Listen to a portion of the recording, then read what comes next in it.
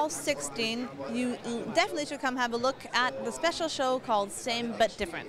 Here, new and innovative marketing solutions are presented, as well as some very, very cool products. Come have a look. Same But Different, the special show here at the fair.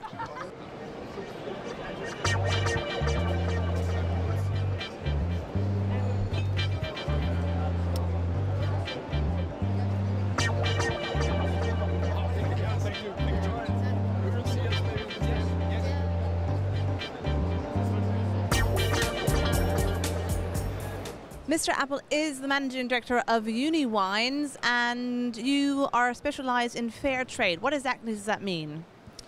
Fair trade is a standard which we are audited on a yearly basis, and at the end it means that we produce an ethical product for a consumer. We call them generation generosity, a consumer that would like to do something different. So does that make your wine more expensive, or a lot more expensive than other wines? No, it's not more expensive.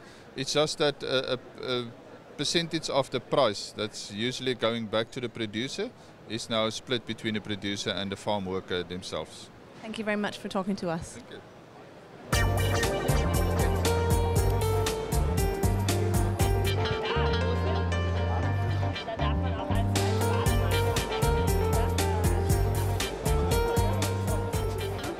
Mr. Fisher, you're actually a winemaker from Holland, but you have something really new now, a winery in Curaçao. How did that come about?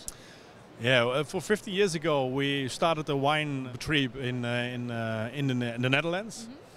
Mm-hmm. And after 50 years we want something new, and we thought about a winery in the Netherlands, and we've investigate the opportunities in Curaçao. It's also part of the Kingdom of Holland, the Netherlands, and we started there a vineyard in last year. And how is the wine different from the wine that you make in Holland? We don't know exactly, because we don't have any wine yet. But we have planted the first plants in 2014.